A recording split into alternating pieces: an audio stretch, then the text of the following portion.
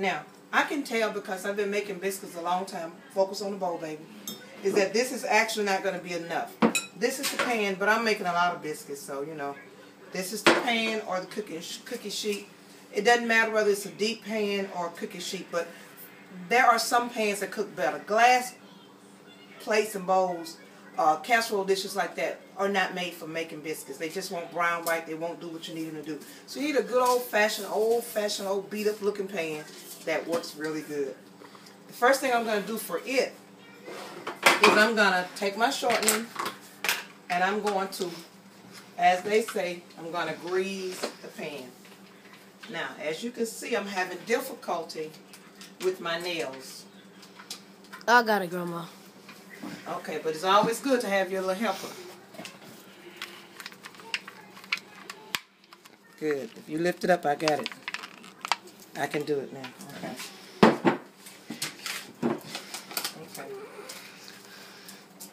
Cooking. Best kind of cooking is when you got hands-on experience. And all I'm going to do is oil this pan.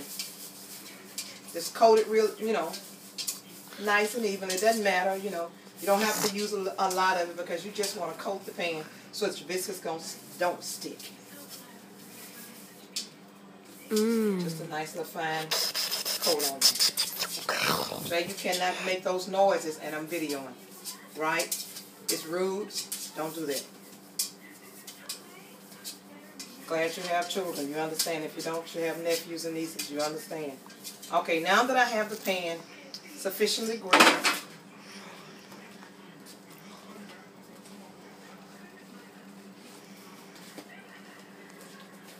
I'm going to add, because I know I'm going to need more, I'm going to add at least another cup of flour. Let's measure it and then I'll tell you what it actually is. Okay? Yeah, that's a cup of flour. So then your amount is 3.5 cups of flour. Now,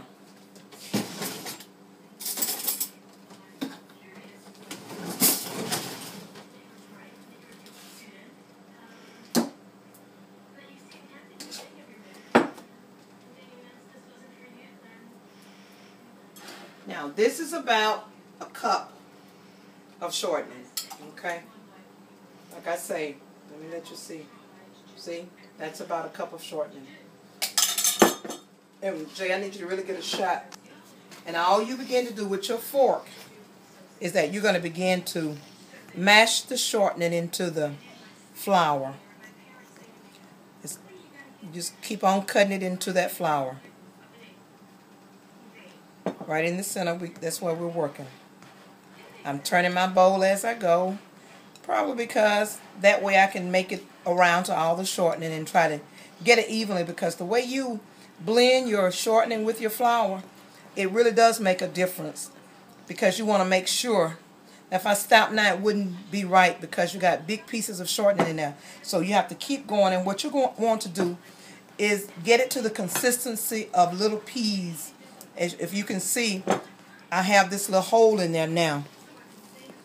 Okay. Move back some so you can actually see what I'm doing. Good job. Thank you, Jay. You're doing a good job.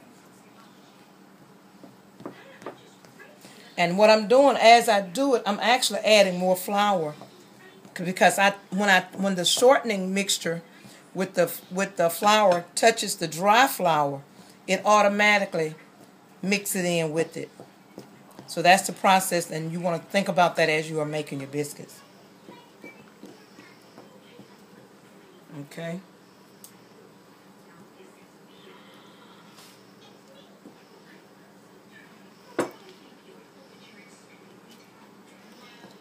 I'm so glad that I learned how to make biscuits. A lady just asked me, she said, why won't you, what are you doing, darling? You tapping on the screen, what are you doing? No, I'm trying to get this off the screen. Nothing. Ain't nothing happening. It's okay? Yeah. Okay. A lady asked me, said, why don't you just go buy some Miss B biscuits? Okay, now look at this and you'll see it's beginning to mix more, and it's kind of like pebbles. As you notice, I've not used my hand very much at all in the mixture of this. You see how the little, it's forming into these little, I say pebbles or peas or whatever. The only time you're going to actually see me using my hand doing this stage is as I pull the mixture off the fork. Now, because I've done this enough times, I know that it's time to add my milk. So, I have my buttermilk. It's just dairy fresh. I always have used it, you know. I used to use Barbara's. It's just whatever. I want some good buttermilk. So, we're going to begin.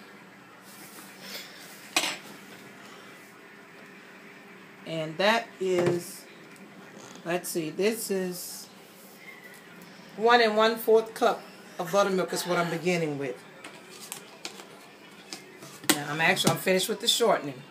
Now what I'm going to do is, in the center of this mixture, I'm going to start adding the buttermilk. I add it slowly into it. And my focus is on the mixture in the middle. In the center of this. That's my focus.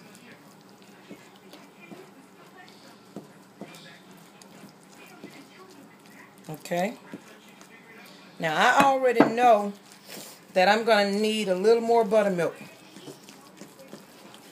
I can see, and I want you to be able to see it, that it's stiff. Okay. If you stop now and start making the biscuits, they're going to be tough, dry biscuits. So I'm going to use another cup, or about another cup. Yeah, it's actually a cup. Another cup of buttermilk. Yeah, this is going to get it right. And as you see, I put some of it in, and I start working it. Now, as my fork goes through this, I can still feel the stiffness of it. So it's still a little bit too stiff, so I'm going to put some more buttermilk in it. And I'm going to pour and mix. After a while, we're going to get to that. You can show my face a minute after a while. Up here. After a while, we're going to get to that stage where I'm actually tossing them from side to side that you remember me doing. Okay?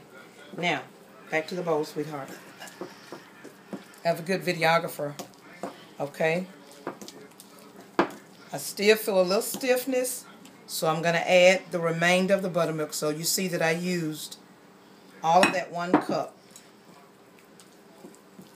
And as I'm working now, the other flour is actually adding. And I can tell that this is good. This is just about right. Yeah. That's good. Okay. Yeah, I get tired.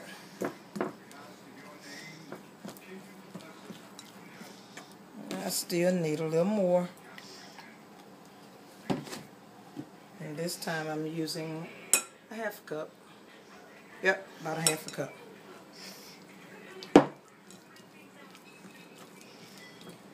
Now what I've actually done is I've used all the flour that was in the bowl because I need to get to where I actually can stir this.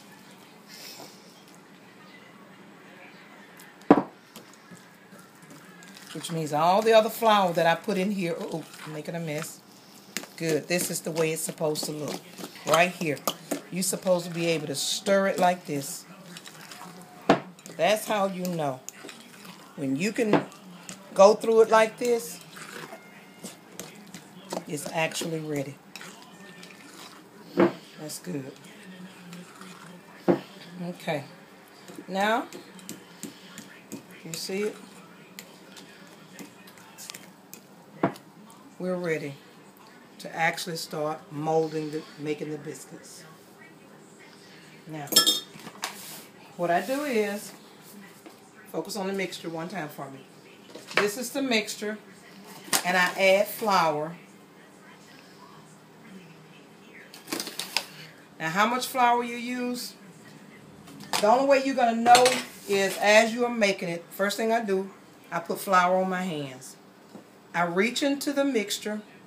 I got my fingers mixed up, you know, really good. And this is what I do. They are soft in my hands. I can roll it around like this. I'm gonna form the shape of it.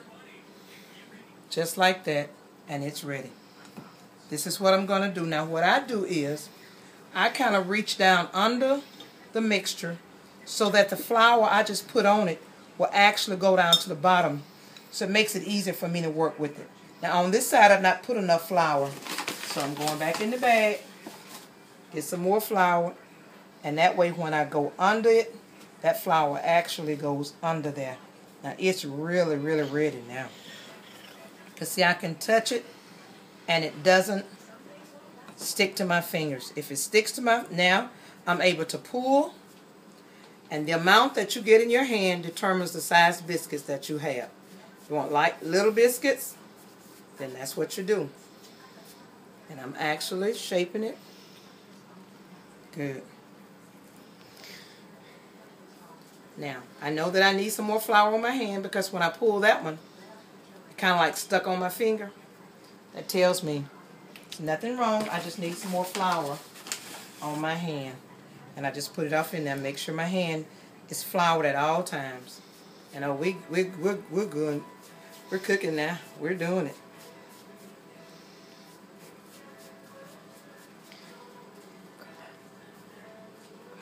Too bad it's not like the Neely's or the other cooking shows. They will have already made one before. Show my face sometime. Before you start videoing, and that way you can have the finished product right after you begin working it. But it's not TV. We're gonna do this. And I want you to notice, I take my thumb, and as I'm forming the biscuit or working it, my thumb actually mashes it. I'm doing this, I'm getting more flour on it. Yep, need a lot of flour. And as you see, if you're trying to make biscuits and not have flour everywhere, you're not going to make any biscuits. You have to come prepared, dressed for battle, in order to make biscuits. Your family will love it. It's well worth the appreciation that you get. Sometimes they don't say anything, they just eat. But an empty plate says, oh, okay. Believe it or not, sometimes I have to make sure I hurry up and get some because they'll be all gone.